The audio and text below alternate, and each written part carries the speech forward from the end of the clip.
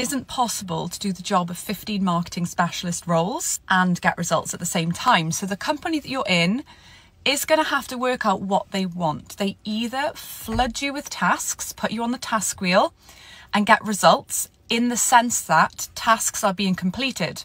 I often say this to marketers, you are getting results. No, I'm not. I'm not getting leads. I'm not getting leads. They're telling me off. I'm working too slow. They're telling me I'm not getting the results they want from me. No, you are getting results. You're getting results in line with what they are asking of you. They're not asking you to get growth for the business if they're also flooding you with tasks that are not in any way linked to a strategy.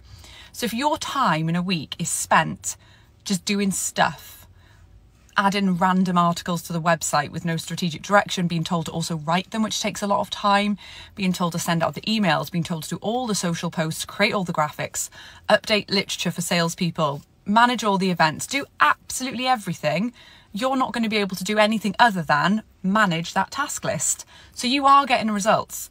I recommend educating your leaders on what type of results they really want, figuring out how they can get the results they want through setting up the business more strategically. For example, if they're like, okay, I would like you to get 50 good quality sales leads into the business within the next 6 months, you can say, great, that's a fantastic, exciting goal. Here is what we would need to do for us to get that. There's no I in the language that we need to be using as marketers. I would need more budget if I'm going to get you leads. It's more, if we would like more leads into the company, we will need to be more strategic. We will need to hire outside expertise.